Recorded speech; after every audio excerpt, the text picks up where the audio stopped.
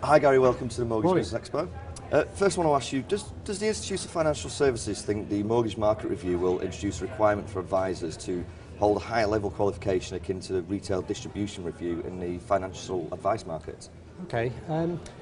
The FSA has acknowledged that the provision advice in the mortgage market is less complex than in the investment market, and therefore a QCF Level 3 qualification is appropriate. Okay. However, the aim of the MMR is also about raising professionalism, and we expect that those who currently provide advice or sell mortgages on a non-advised basis will be required to attain the same level of qualification as those who provide advice. I believe, therefore, that those who do provide advice will want to differentiate themselves, and attaining a high-level qualification, such as our Level 4 diploma, is one way they can do that. Okay. I mean, what advantages do you see mortgage advisors getting from taking a professional qualification? I think we all know that with knowledge comes confidence and credibility. And the best way to demonstrate knowledge is attaining a nationally recognised qualification. I think, nobody in the right mind would allow an unqualified electrician, plumber or gas engineer to work in their home, and yet for most people buying that home is the largest purchase they're ever going to make, and therefore they expect anybody involved in helping them with that purchase to be both knowledgeable and qualified.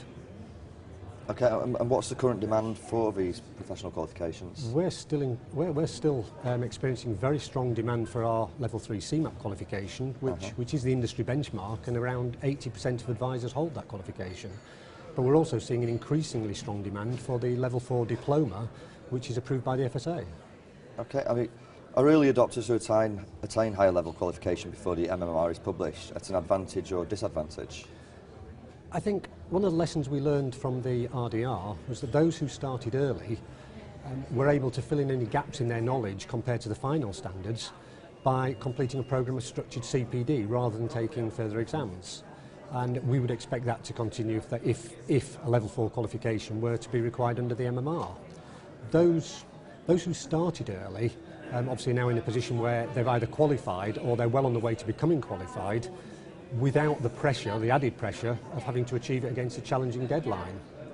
I think the drive to raise levels of professionalism is not going to go away, and most advisors now accept that if they want to be regarded as professionals that they claim to be, then they need to embrace the opportunity to demonstrate that professionalism, and the best way to do that is through attaining a professional qualification. Okay, I mean, so where does the Institute of Financial Services fit into this, and how can they help advisors bridge this skills gap? Okay. Well, the Level 3 CMAP is the benchmark qualification, and as I say, we expect that to be the case for advisors who currently do not provide advice when selling a mortgage. So for those advisors who already hold that qualification, there is the opportunity now to differentiate themselves by attaining a higher Level 4 diploma. And just to put into context, a Level 4 diploma requires the same level of knowledge as that needed in a first-year university degree programme. Also, our DIPMAP follows the same format as our hugely popular diploma for financial advisors. In fact, the first module is common to both, and therefore mortgage advisors who want to make the transition to full financial advisors at a later date will actually have an accelerated route, and that will help them further increase their level of professionalism and provide even greater consumer protection. Okay, Gary, thank you very much for your time. Thank you.